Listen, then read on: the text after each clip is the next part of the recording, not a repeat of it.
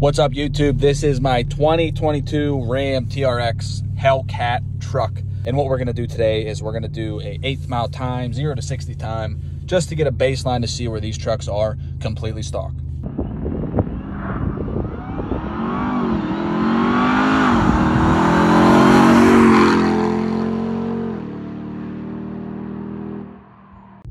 All right, guys, going into the performance pages, we can see that the best time that we got was a 7.6 8th mile and a 3.9 0 to 60, all performed on the same road. The last one I had to let off at 54 just because someone was in our way in Mexico. So yeah, best time 7.6 8th mile and a 3.9 0 to 60. Very fast for a big, heavy truck.